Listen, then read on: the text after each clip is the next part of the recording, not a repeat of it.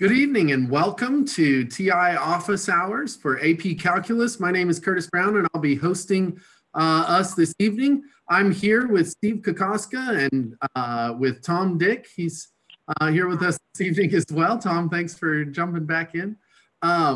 Before we get started, I do just again want to, I guess, express gratitude is the main thing. To all of you teachers who are out there who are working so hard in this incredibly difficult and challenging time. You know, I'm sorry we're in this situation and sad that we're having to do this way, but I'm glad that we have the opportunity to get these guys in front of you yet again, sharing some more great content. But I just want to thank you for your hard work, and students the same. I know it's tough trying to learn in this time, and so if we've got any students out there, be sure to let us know in the comment section that you're joining us. We're super excited to have you guys here with us this evening as well. Couple of things, housekeeping before we get started. If you have questions, please post them in the comments section. That way Steve and Tom and I can jump in on those and talk to them. They don't have to necessarily be related to the topic that Steve or Tom is presenting. So, you know, be free to answer or ask rather any question that you kind of see fit, and we'll get to those as we can. Secondly, I have a shout out to do, and I know Steve has a couple of those as well. So I'm going to shout out to Tammy Brown. I know that you're watching. Thank you for joining out there in Euless. I'm super excited to have you this evening. And so Steve, I'll let you go ahead and get started. And then we can just take it from there. All right, thank you very much, Curtis. I'm going to shut that video off and I'm going to share my screen here if I can. And let me know if that works. Do you see that problem? That works. It looks like a very interesting problem. Right.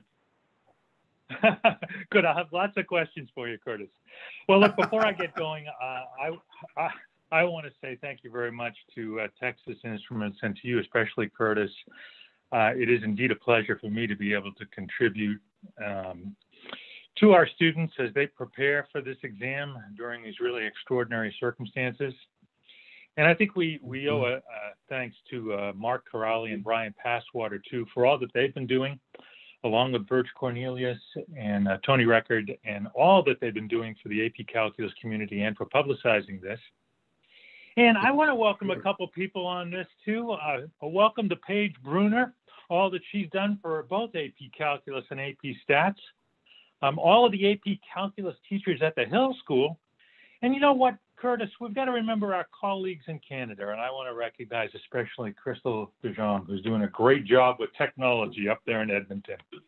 All right. All right. And with that said, Tom and I and Curtis have thought a little bit about this and what might be a reasonable question on the exam coming up here. And as you all know, the analysis of functions has been a staple of the AP free response portion of the exam for many years. And so I think this is a very reasonable type of question, one that we might see on the exam, something like this that we might see on the exam. Indeed, it's got some graphs in it. It's graphical. There's an analytical part, and it brings into play a lot of concepts in the course. The fundamental grammar of calculus, I think, is in here. There's a couple of other theorems in here that I'll ask you about in a little bit. And there's even some analytics in here. There's some analytical parts of this where we have to use the chain rule and the product rule. So I think this is a very reasonable type of question that we might see. So here we go. We have this continuous function. Yes. Before you jump in too far, I do have a question. Just be a copy of these problems available anywhere? Yeah, we sent this out to Mark Corrali and Brian Passwater. I think both of them made them available. I think it's on the AP Calculus community Facebook page, but if it isn't, we can certainly make it available through TI. Absolutely. Yeah, and we do plan to post a link to this set of problems in the chat here in the next little bit. So we have that ready to go. We should be able to do that. Okay, cool. We do So we have this another continuous question. function G. Oh, May not right. even Well, ever get started here, Steve. I do have a question about whether average value is part of the exam this year. That's one of my first comments here. So I don't think average value is part of the exam. However, it is part A in this question because I just think it's a really cool question and it goes nicely with part B.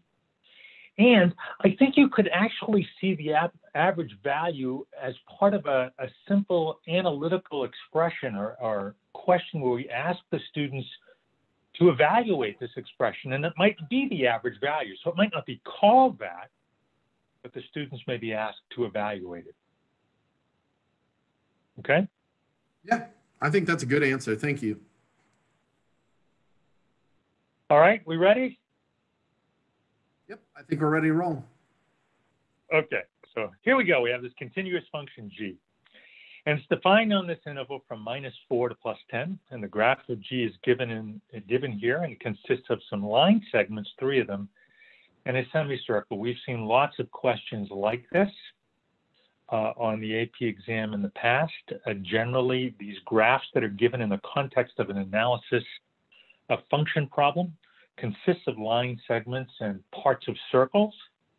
Generally, the reason for that is that we can find areas associated with geometric figures associated with these lines and circles and half circles and quarter circles. So this is a good candidate here. You remember last year's exam had sort of a different area problem where we had to find an area associated with a circle, but we had to do some subtraction, and that threw a lot of students off, I think. So in part A, I want to see if I can find the average value of this function G over the interval -2 to 4. And again, I don't think average value is required on the exam this year, but again, I just think this is a nice question, and we may see the analytic part of this question. Then let's find the average rate of change of G over this interval -2 to 4, a good comparison between A and B to make sure our students know the difference between those two in general. And this is very typical of an AP exam, isn't it? Well, we have a function G hanging around, and now here's a new one, capital J. It's an antiderivative of G, and we know a little bit about J. And let's see if we can find J of 8. And in part D, we define yet another function, capital F, which is what I call an area so far function. And I want to find the minimum value of F on this interval, -4 to 10. In E, there's that exact same function, capital F, and let's see if we can find the points of inflection on the graph of F. And finally, in F, part F, here's yet another new function, H. Notice here, I'm going to try to write, we'll see if this works, Curtis. Notice that H has up here in that upper bound a function of X and X squared. And let's see if we can find H prime of 3 and H double prime of 3. So a lot to do here. I don't know if we could get that done in 25 minutes on the exam, but here we go. So I'm going to present the solution here. I'm going to comment on this solution. I'm going to draw a little bit on the graph. I'm going to ask some questions along the way. So if I want to find the average value of G over the interval -2 to 4, you and I know that this is 1 divided by B minus A. So 1 divided by 4 minus a -2 times the definite integral from -2 to 4 of G of X. Now again, average value is not on the exam, but you know, part of a question like this could be to the students, evaluate this expression using that graph, evaluate that expression. Well, all right, in order for me to do this, what I did is I looked at this graph and I recognized that I had to use some properties of definite integrals. And I split this up from -2 to 0, split this, the definite integral up from -2 to 0 to 0 to 4. So off to the right-hand side here, what I've tried to do is to put some steps, or some reasons, pardon me, for each one of these steps. So let me see if I can arrow down just a little bit more and get this on the screen. I'm going to draw my one vertical line in right there at -2, one at 4, and I'm going to split this up at 0. And of course, the reason is because I can find the area of a triangle over there from -2 to 0. And I think I can find the area of that quarter circle from 0 to 4. So, okay, there's my 1/6 out in front. Let's see, there's the area of the triangle, 1/2 the base times the height, which is 5, I think. And we have to subtract off now because this area, remember, this area is below the x-axis. I try to avoid talking about negative area, but in evaluating this definite integral, that region is below the x-axis, so I have to subtract off that area. And I think I've got that right. 1/4 the circle pi r squared, r I think is equal to 4, so 4 squared is 16. And I did a little bit of simplification, and there's my exact symbolic answer. I like it. Now, while I'm here, let me ask a question or two, if I can get this out to the participants, Curtis. Okay, the way that I see this question problem, to ask you. So okay, well, the way that I see this one, it's kind of related to the mean value theorem for integrals. So I'm going to scribble a little bit, I guess, off to the side here. So the mean value theorem for integrals. And it's sometimes, you know, that's not necessarily tested explicitly on the exam, but it is sort of related to the mean value theorem, and we'll see that in a minute. But the mean value theorem for integrals would say something like this. I'm not sure if it works here or not because I've got to ask this question. It would say something like this. There exists this value of c in the interval from -2 to 4, so that the integral from -2 to 4 of g of x dx is equal to f of c times b minus a, and I'll write it as 4 minus a minus 2. Sorry, I'm sort of at the edge of the screen there. So my question is, I guess two of them. First of all, is there such a value of c in this particular problem, and how do we know? And if there is one, it looks kind of strange in this problem because when we talk about the mean value theorem for integrals, you know, we usually introduce this with the function completely above the x-axis so that the value of the function is always greater than or equal to 0. So this is kind of a weird example. So my question is, does the mean value theorem for integrals hold here over the interval from -2 to 4 for this particular function? And if so, why? And if it does, jeepers, I wonder where that value of c would be. Can you explain to me geometrically what this represents over here on the right-hand side? I mean, I kind of know what this represents because I just did that up here. But what's that expression on the right-hand side represent? So I think that's a good question. I mean, I know we're stressing notational fluency. I know we're talking a lot about communication. I don't know as we see a question like that on the exam, but that's a really good conceptual question, I think. So is there a value of c here? What do you think, Curtis? I don't have a particular answer to that question yet. I'm going to have to think on that for a minute. Okay. I'm watching the chat to see it catch up, but we do have a little bit of a delay between the chat and what we're actually saying. So I'm going to fill that time with a question for you, and that is a big concern that came in from Victoria St. John's. She asked if you can see on the AP information, option 3 states that a PNG, a JPEG, and a JPEG will all be accepted. The question is can kids upload a PDF since in option 2, they can send in a PDF. So can our calculus kids send a PDF back to the College Board? And do you guys know the answer to that question? You know, that's a real good question. It's above my pay grade, Curtis, but I would guess that you could upload a PDF file. But I get that one answered at a time. My understanding is that some iPhones can actually scan in and create a PDF file automatically, I think. Right. And so that seems appropriate, but I get an answer from the College Board for that. For that okay. one. I would direct them back to the College Board as well. I just didn't know if you had that off the cuff. The other thing kind of related to that is the notion of using one single device, right? So whatever device they download the questions with is the device they need to upload the questions, their answers with. So that is an important thing to be aware of. We still don't have any answers to your questions, Steve. I'm all right. not prepared right now to even think about answering that. All right. So well, I'll give you go ahead and give away the answer. I'll give you one answer. Okay. So in the mean value theorem for integrals, all we need to know is that the function g is continuous over this interval from -2 to 4. And if it is indeed continuous, then there is this value of c. And so the second part of my question is, where do you think it is? And I will let you think about that. I'll let everybody think about where that value of c might be in this interval from -2 to 4. I think that's a good question. Okay? All right. I'll think about it. All right. Let's take a look at B. Let's take a look at B here. Can you stay till midnight, Curtis, to get these done? I may need to stay on here till midnight. You're really putting you're really putting me to the test here.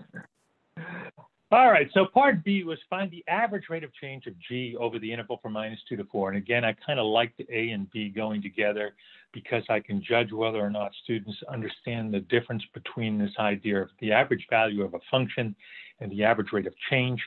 And this, of course, is a concept that the students learn very early on in the course. And so this should just be G of 4 minus G of -2 over 4 minus a -2. And I did a little bit of simplification, and I got a -3/2 here. Now, of course, I have a question about this one too. You and I all know what this really represents. It is the slope of the secant line, and I've drawn a line segment in there, part of that secant line. And that has slope, I hope if I did that right, -3/2.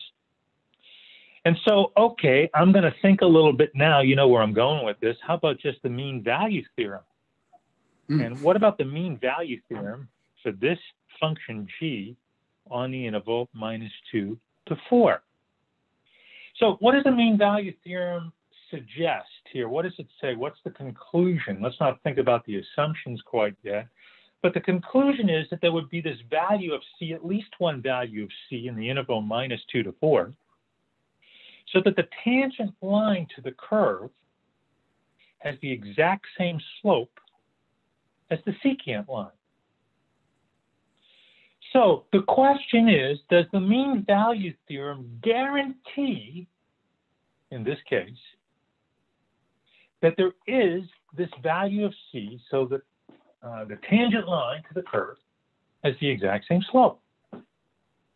Now I've got my trusty ruler out here. It looks like there is one. So it looks like there is one. I'm going to try to draw. I know you can't see my ruler, but I'm going to try to draw that in. It looks like there is one, like right. Well, that didn't work. It looks like it's right around in here, doesn't it? Yeah, I was going to say somewhere around 1/2, or maybe x equals 1, one of those two. Well, it looks like there is one, and indeed there may be one, but I contend that we're not guaranteed that there is one here. Now, there might be, but we're not guaranteed that there is one. Does anyone know why? We're not guaranteed that there is one here. That's a cool question, isn't it? We're not guaranteed that there is one here. I wonder why. Well, let's see. G is continuous over the interval -2 to 4, but what's the issue here? What's the problem? It's not differentiable on that whole thing. You have a problem. Very good. Sharp turn there at 0. Yeah, we've got an issue right here at 0. So this function is not differentiable over the open interval. So this is subtle. I won't take entire credit for that. Ellen Locano, I'm not sure I said that right, put that in there. I was thinking it, but she said it out for me. You were thinking, okay. Well, good. This is a really nice problem. This is subtle. We're not guaranteed that there is a value of c, but indeed there may be one. We're not guaranteed that there is a value of c because well, darn it, this function is not differentiable over the open interval -2 to 4. So there's some cool things going on in parts A and B. There's some nice connections between the two of them. We have to use the graph here in part A to answer this question. We can visualize this answer in part B, which those of you who know me know I really like that a lot. Let's take a look at part C. So in part C, we've got this brand new function, capital J, and we know that it is n antiderivative of G, and we know that J of -3 is equal to 5, and we want to find J of 8. I'm going to try to scribble a little bit off to the left-hand side here. I started out by writing this expression, and sometimes to some students that's a little foreign. Where did that come from? It is actually the fundamental theorem of calculus, at least the way I see it. And it comes from actually, in my mind, an expression like this. The integral from -3 to 8 of g of x dx is equal to, well, the fundamental theorem says if we have n antiderivative of g, which we do, it is j. We know that that's j of 8 minus j of -3. So all I did was I took that expression and I solved up here for j of 8. So I like this problem. I see a problem like this on the exam coming up because it tests the fundamental theorem of calculus, the most important idea in the course. I can really see something like this. So we're given j of -3. We have to find that definite integral, and I'm going to employ a similar strategy here. Let's see if I get this right. I'm going to split this up from -3 to 0 and then from 0 to 8. So I've got to find the area of that region. I've got to subtract off the area of that region. So let's see, the area from -3 to 0, that's a triangle. I see that in here, 1/2 the base, 3, times the height of that triangle, which is 5, got that. Then again, I have to subtract off because this region is below the x-axis. And let's see, that's a half a circle now. So 1/2 pi r squared, 1/2 pi times 16. I did a little simplification, and there's my symbolic answer, my analytical answer for j of 8. I think that's a classic problem. We've seen lots of these on free response questions in the past. I see one of these on the exam coming up. Any questions about that one, Curtis? We haven't gotten any questions about that one. I was made aware that the PDF is allowed as an upload. So the question about that earlier, the PDF is allowed, so we'll be okay there. Good, excellent. All right, let's take a look at D. I've got some other questions, lots of questions about this one. So now we have another new function, capital F, and it's defined to be what I call, again, an area so far function, the area under the curve g of t from 0 to x.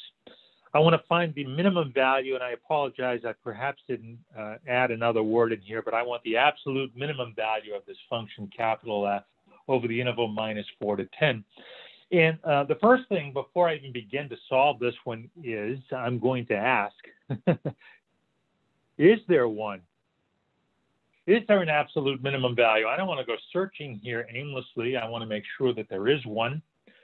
And so how do I know that there is one? How do I know that there is an absolute minimum value of this function, capital F, on this interval? That's a good question. There's some nice conceptual, I think, ideas there.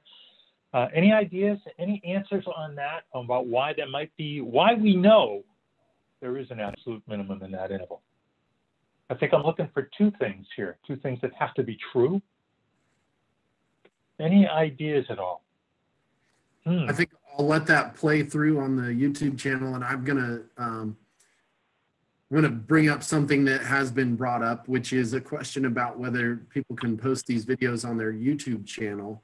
The answer to that question is yes, they can. They can post them in their Google Classrooms. They can post them, link them in their YouTube. They can use these. Feel free to use them. So we definitely want them doing that. So Google Classroom is a great way to share this content with your students. All right, well, I'm going to underline one thing and then ask this question one more time. Darn it, I'm going to get an answer to this one. Oh, so how I got do I know it. that this Continuous on a closed interval. Okay, so I see the closed interval. I got that. Excellent. But I don't see continuity. That's not screaming out at me in Kmart blue lights. So how do I know that this function, capital F, is continuous? Ooh, The second how do I know that? Ooh, man. How do I know that? How do I know that this function, capital F, is continuous? I'll give you a little hint. Here's its derivative. And so what does that tell you? The function has a derivative. It is therefore continuous, right, Curtis? Yeah. It is continuous, okay? So that's a cool introduction, I think, to this problem. So, all right, it has an absolute minimum. Now, I'm going to go through this in kind of a straightforward brute force way. This is the way that I teach this in my class. If I am looking for an absolute minimum value of this function, I know that I have to check at the endpoints and I have to check at the critical values. So the critical values are all those places where the derivative is 0 or does not exist. So the first thing I'm going to do is see where f prime of x, is equal to 0. That is equivalent to where g of x is equal to 0. And in order to find that, darn it, I'm just going to look down here at the graph. I think I've got an x equal -3. I've got an x equal 0. I've got an x equal 8. Are there any places where f prime of x does not exist? Well, remember, capital F prime is g of x, and g of x is defined, and exists over that entire interval -4 to 10. So that sounds funny, but there are no places where f prime of x does not exist.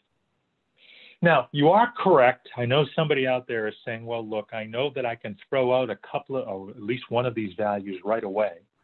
I'm looking for the absolute minimum value. And if this represents a derivative, here I know that the function capital F is increasing and then decreasing across 0. I could throw 0 out right away. I encourage your students, if they do something like that on the exam, don't just throw it out arbitrarily without saying anything. Make sure that you make a remark. Look, I know I can get rid of 0 because it's a local max.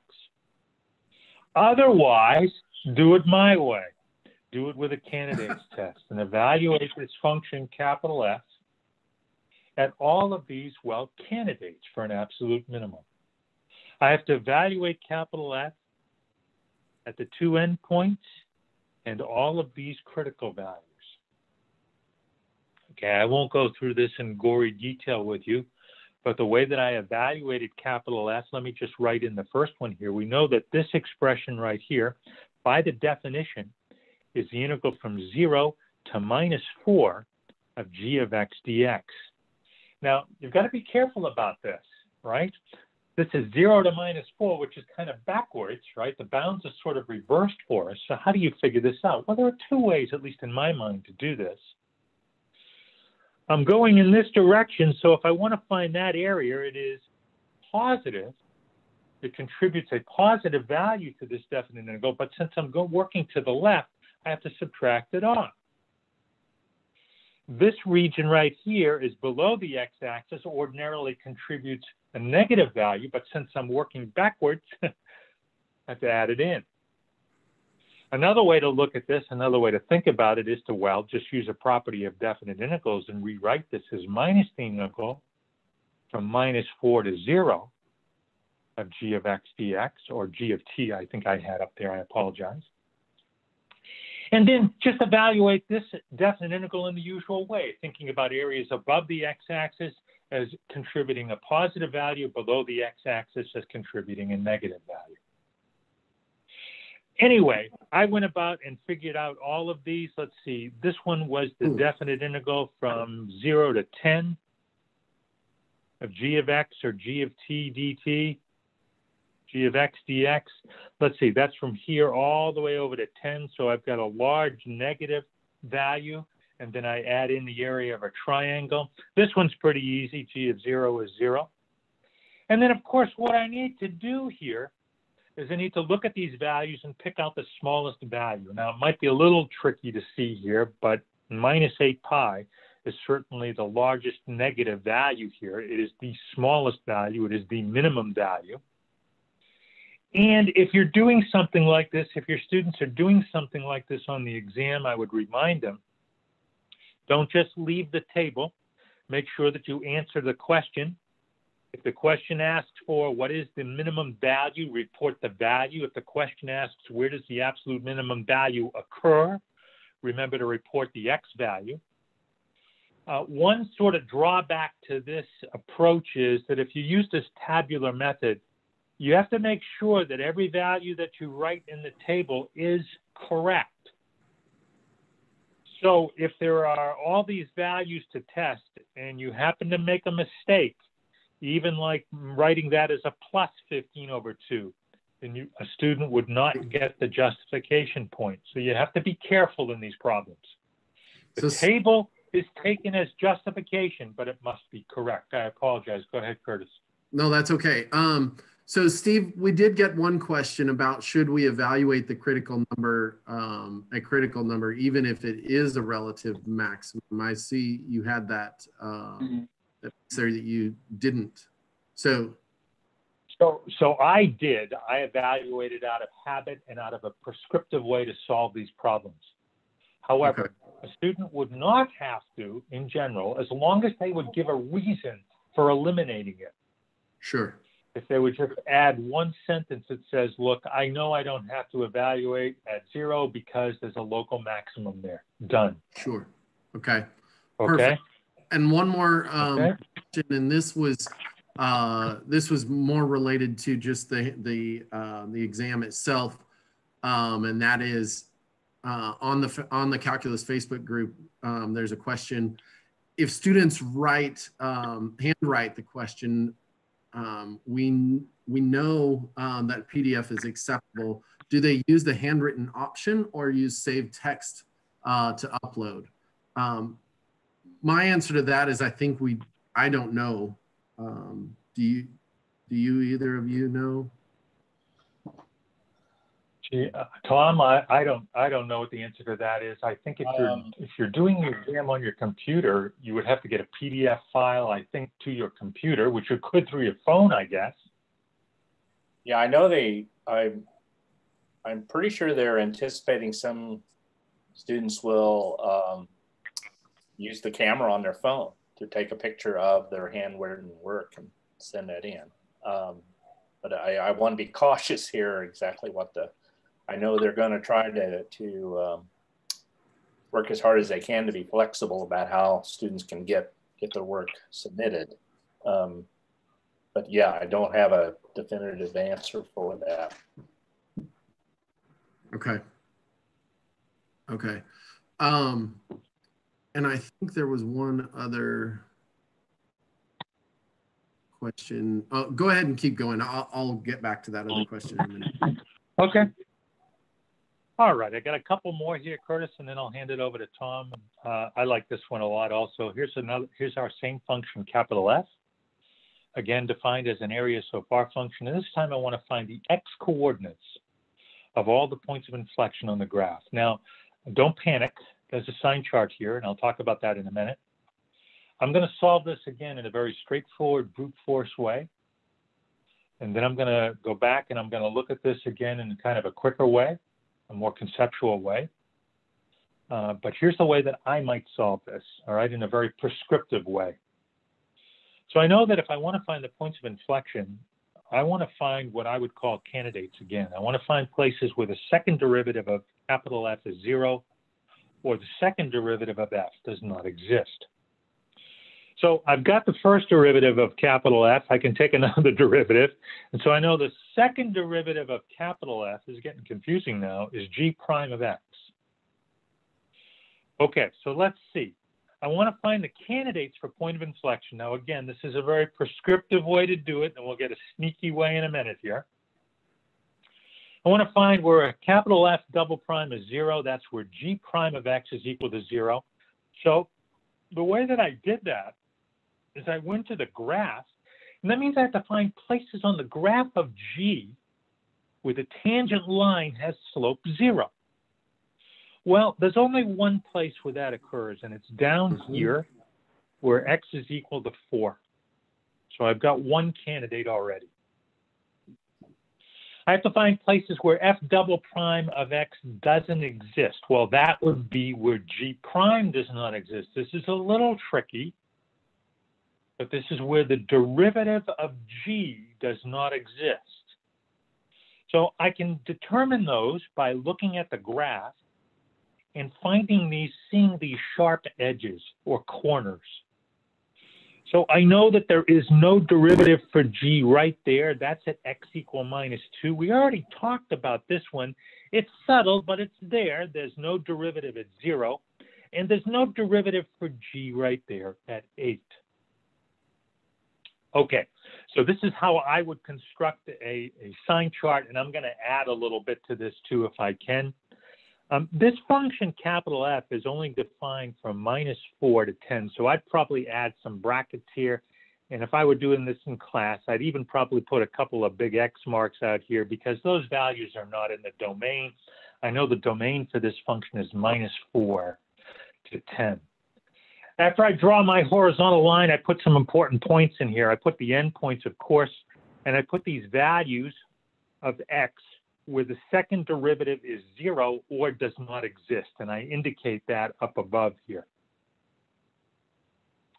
Now, I need to figure out the sign of f double prime in these intervals marked off or determined by these candidates. How did I figure that out? I don't have a function up there for f double prime. So this will lead me into the sneaky way to find this, or the nice conceptual way to find these answers. I have to determine whether f double prime is positive or negative, let's say in this first interval from -4 to -2. How do you do that? Well, I take a look at this function g, and I take a look at g prime, and this function g is increasing over that interval. What's g prime doing? Well, g prime is increasing on that interval. There's a plus sign there. So I did that for all of these intervals determined by these candidates. I found all of those signs by looking at the graph. And then what I did is I looked for changes in concavity, and I found 2 of them. And so the x coordinates of the points of inflection are -2 to 4. So, okay. If I were to do this in a sneaky way, I would look at this graph of g and I would ask, where does g prime change from positive to negative? And g prime changes from positive to negative right there. It changes from positive to negative at x equal, what was the other one here? 4 right here. Changes from negative to positive. Where does g prime change from negative to positive or from positive to negative? Where does g prime change from negative to positive or positive to negative? And it changes at those 2 values. And those are my x coordinates of my point of inflection. Now, I'm going to try to justify this, and this will lead into something that Tom will do in a minute, I hope. Sometimes in a problem like this where we have an area so far function, we often ask our students to find a couple of values of this area so far function like capital F, and then to draw a rough sketch.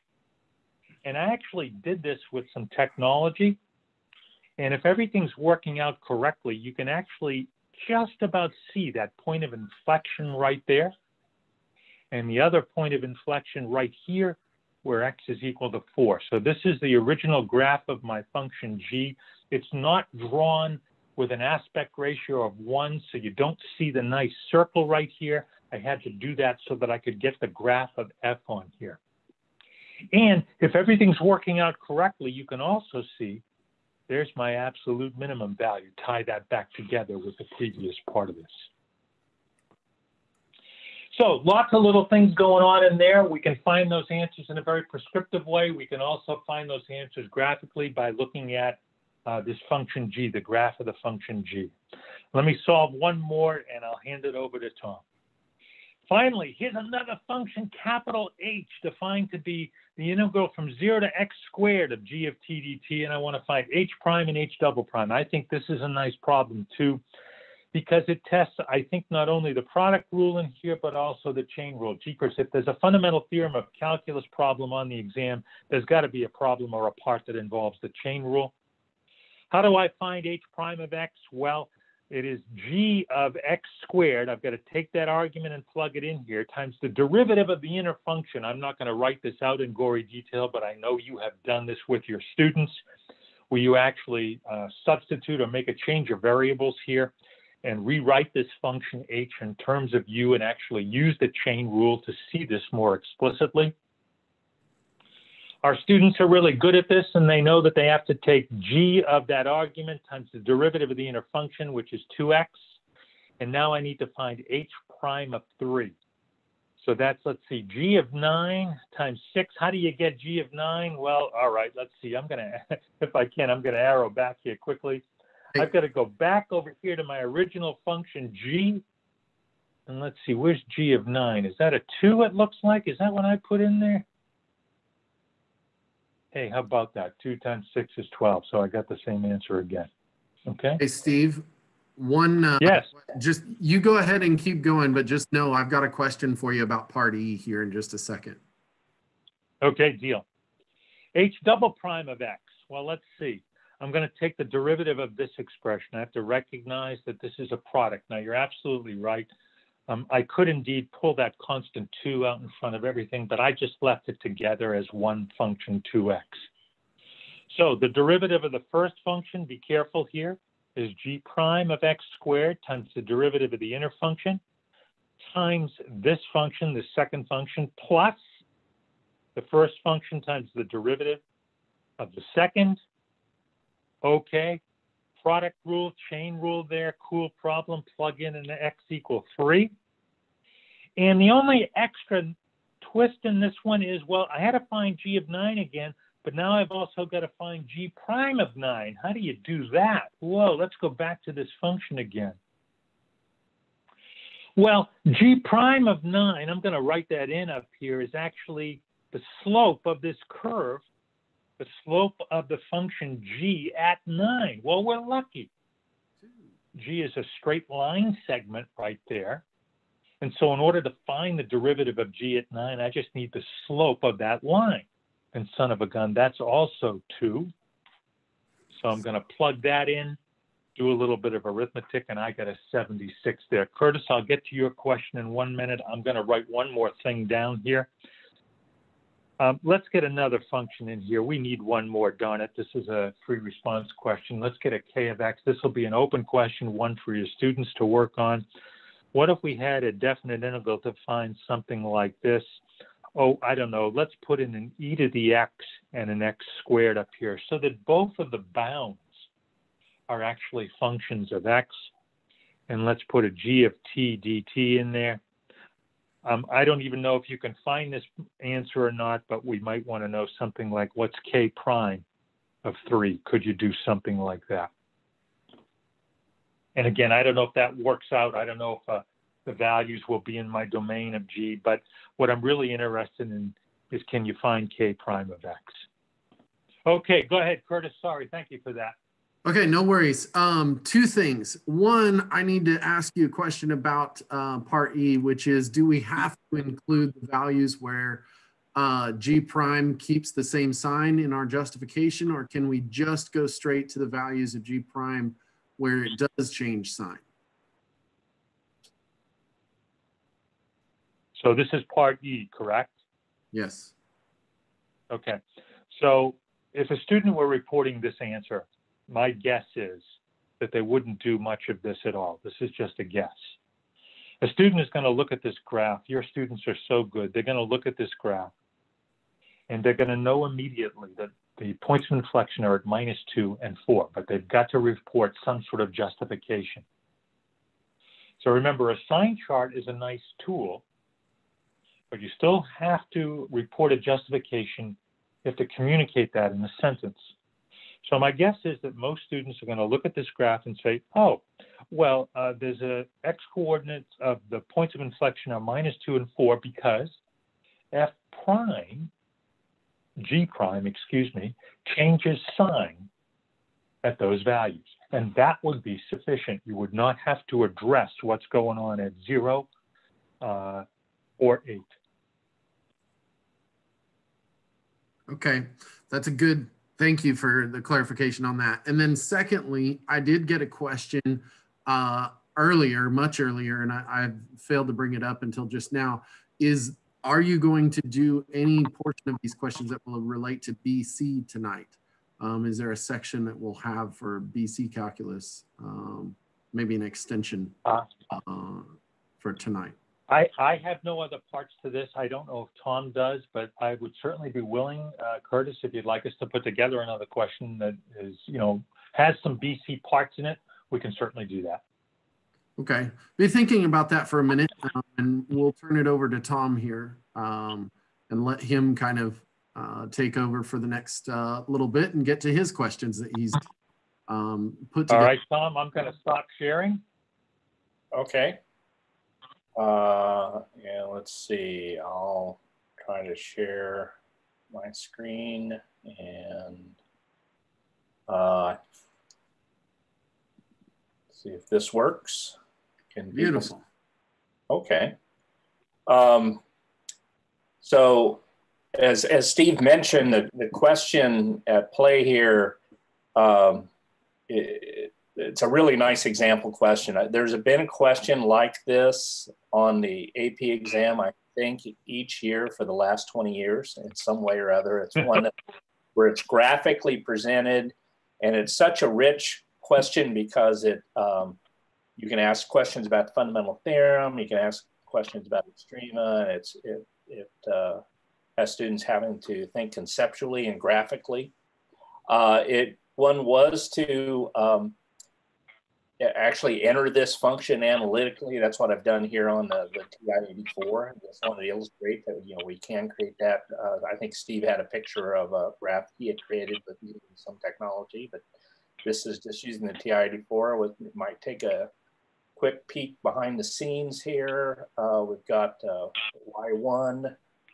Let me go over, actually pretend that I'm editing it, but what I did was certainly not something that a student would do with this question on the exam is try to enter this analytically, but just doing that to illustrate if we're using this for a teaching question, we might want to do some investigations with it graphically. So I had to figure out the equation for each piece over each interval, and you can see that it's entered like you would enter piecewise functions. So I had to figure out how to get that half circle and all those things. And that's how I came up with this graph. Steve mentioned getting an antiderivative graph, or one of the antiderivative graphs. I think that was the function F, capital F, that he had. And I happen to have that in Y2. Y1 I just referred to, that's the integral from 0 to x of Y1. But just a warning here, if I try to graph that here, it's forcing the calculator to calculate a definite integral for each value of x, so that can really slow things down. But we can try to get a look at the graph here. What I'm going to do is I'm going to change my XRES to, say, 3. And go ahead and hit graph. You can see it's a little chunkier. That's because it's only plotting every third pixel. But after a while, we should see the graph of the antiderivative start to crawl across the screen. So there's this anticipation, I know, from everyone. Will the graph actually appear? Let's take a look. That may not have been checked off, Tom. I'm not sure. Oh, can you go back to one? Do that? Oh, you're right. Yeah. That'll really slow it down. Yeah, it may not graph at all. Hey, Tom, just another tip while that is plotting there. You can also turn off on the format piece of your window there. You can ask it to not check for asymptotes. So you could definitely that as well, and that will speed things up as well. I did just get a question about is this app available on the iPad? The 84 plus CE app is not available on the iPad, but there is a TI Inspire app for iPad available, and so it's a fully functional graphing calculator. You can definitely use that on the iPad. In just a minute, maybe at the end of this session, I'll go to the TI website and show you where you can download that for free right now. So, great. Okay. Tom, can you also, Tom, is it also possible if you wanted to, could you go to the table feature, and if you had some candidates for maxes or mins, could you use the ask feature to evaluate this function capital F in the table feature? Sure. Yeah, I should be able to. Okay. Let me go to the table. Looks like you're still evaluating. Oh, that could be. So let me just well, quit that, but let me go to the table.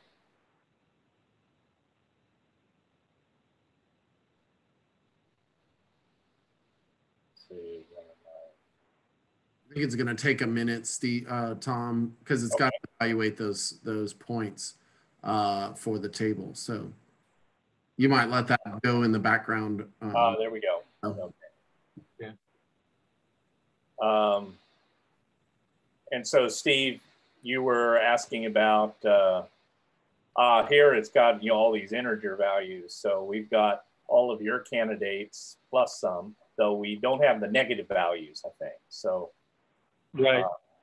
Ask for, let's see. Well, you could scroll up though. Yes, of course. Yeah, there we go. So it's generated. Hey, there you go. -3. Yeah. Hey, that's beautiful. And -5 was out of our domain, and so that's why we're getting that. Okay.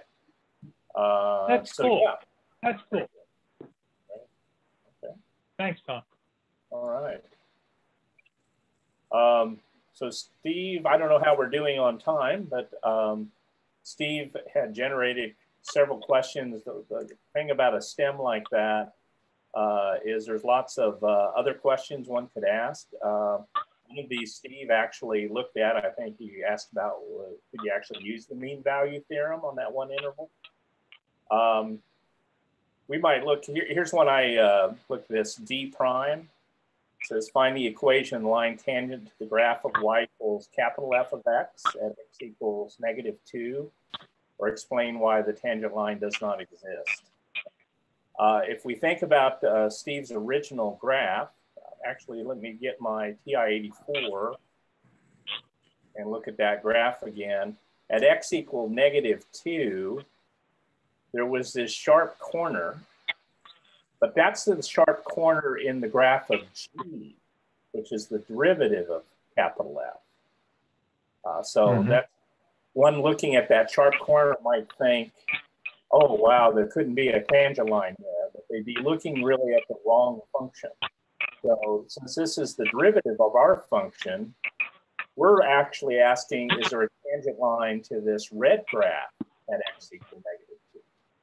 And this graph looks nice and smooth, and it looks like there would be a tangent line.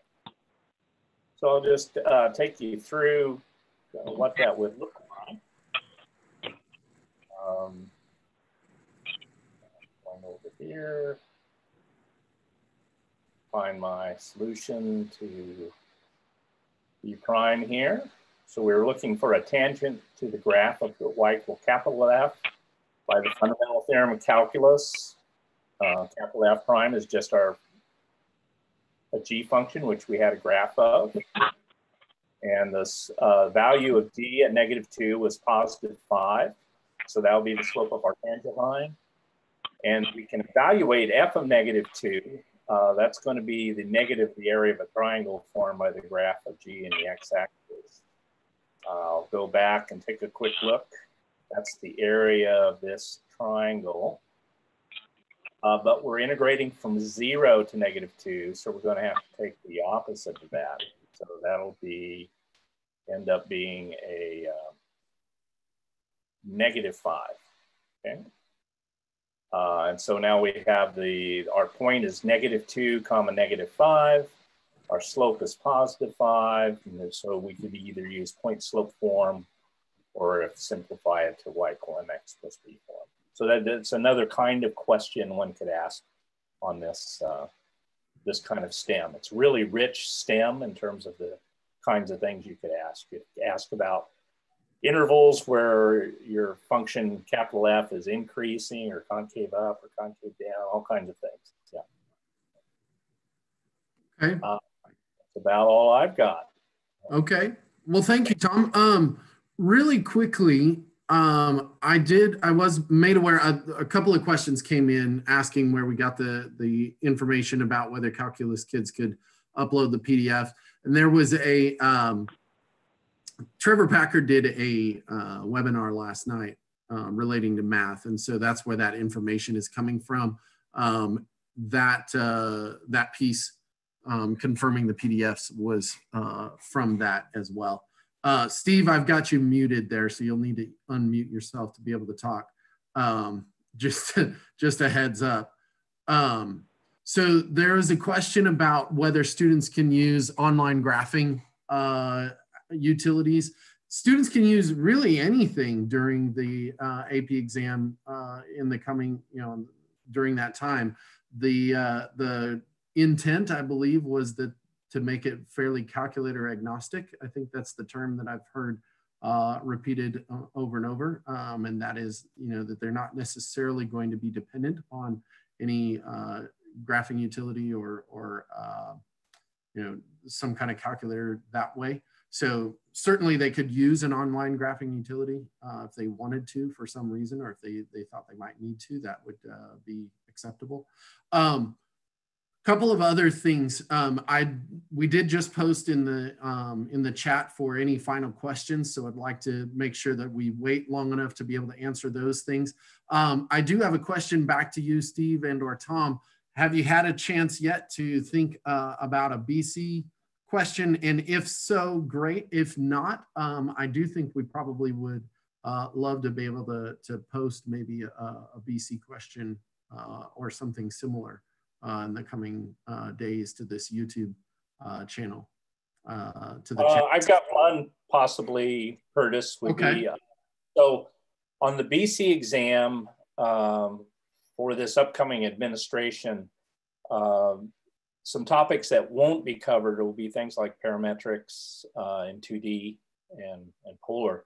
But I think as far as a graph is concerned, person could get an arc length question. That wouldn't be an AB question, but it would be a BC question. So on that piece right there, we could have asked an arc length question, although because we had a circle, it might be a relatively right.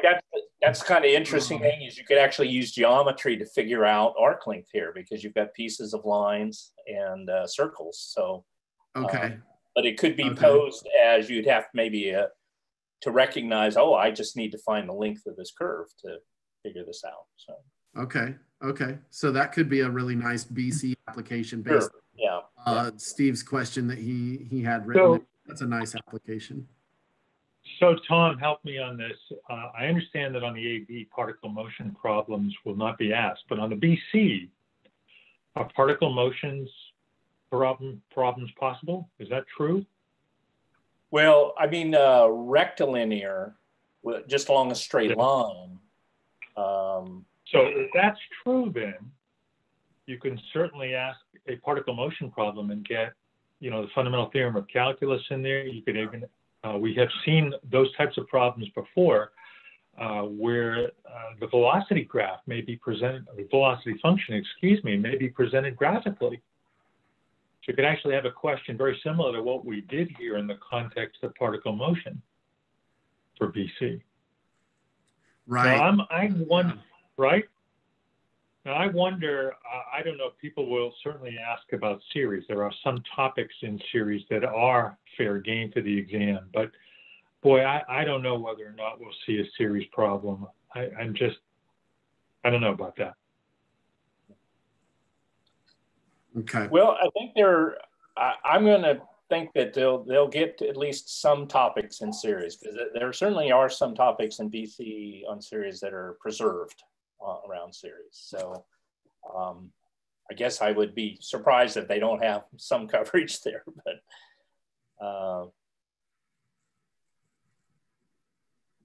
yeah. So okay. I just got the link to the YouTube, or to the webinar from the College Board where Trevor Packer did that. I'll see if I can get that typed up and into the chat here in the next just a second.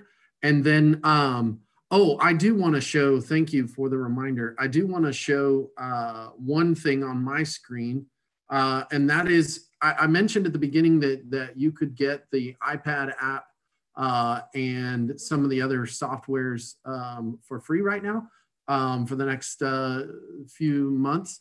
And so I want to make sure that I put that out there and show people where to get that because I did mention it. So I'm going to share my screen. Let's see, screen number 2, share. There we go. So you can see the TI Texas Instruments homepage, education.ti.com. Currently on our homepage, there's a button here for COVID-19 support. That'll be the first thing you see when you pull up.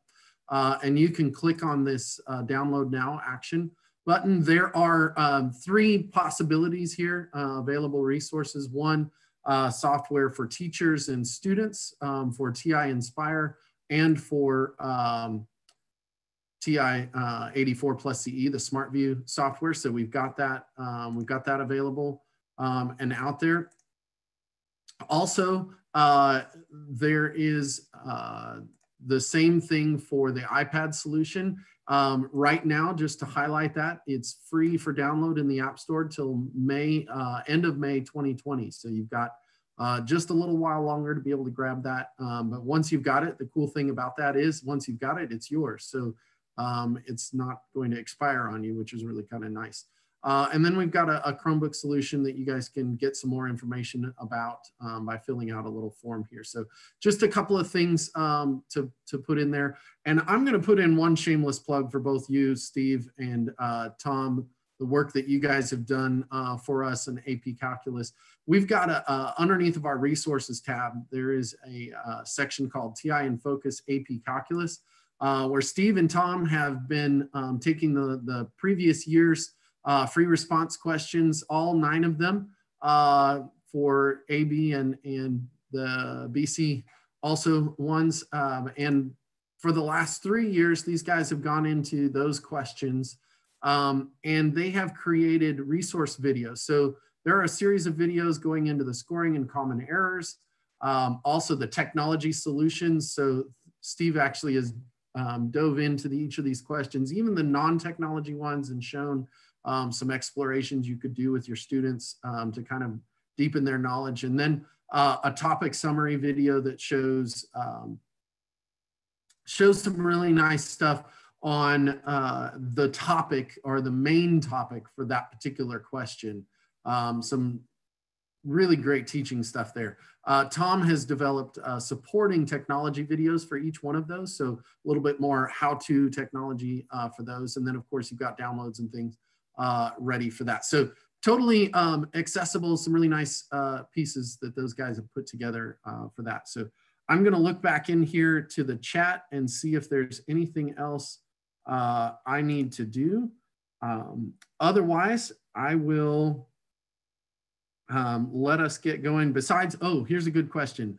Besides particle motion, what other kinds of questions will not be tested for AP Calculus? I want to make sure we get a chance for there. Anything from Unit 8? Correct me if I'm wrong, but I think Unit 8 is out of bounds, right? For AB. Both of you are muted. I don't want to misspeak, Curtis. I would go directly to one of the College Board sites, AP Central, and look at that exactly. I don't want to misspeak on anything. I don't have that in front of me. Okay. I don't have it in front of me either, but we do have some folks posting that Unit 8 will not be on the test this year. Volume, disk, washer, cross sections, that sort of things. not going to be there. But I agree. Definitely go to the horse's mouth, so to speak. Right, go straight there and ask ask from the College Board. They've got some great information. Let me get this webinar typed into the chat here. And otherwise, I don't see any other questions in the chat that we need to take care of. So I will get this link posted here as quick as I possibly can, and we'll sign off for this evening. So thank you guys very much for your time, and again, students and teachers, thank you so much for your hard work. I really appreciate really appreciate all that you guys are doing. Good luck.